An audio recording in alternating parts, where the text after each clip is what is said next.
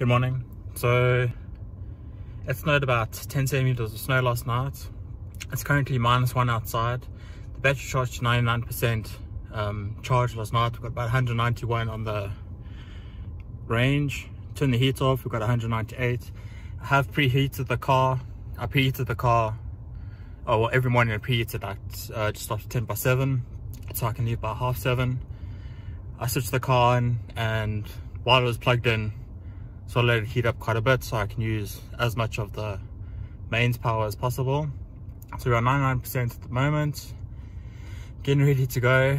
It's 10 centimeters of snow out. The traffic is already backing up. Our apartment building hasn't been plowed yet, so it's going to be fun and games getting out here. Let's see how we do. So the battery, we've got 4 bars of battery temperature, 99%, 191 kilometers at -1. I'll check in when I get back to the office.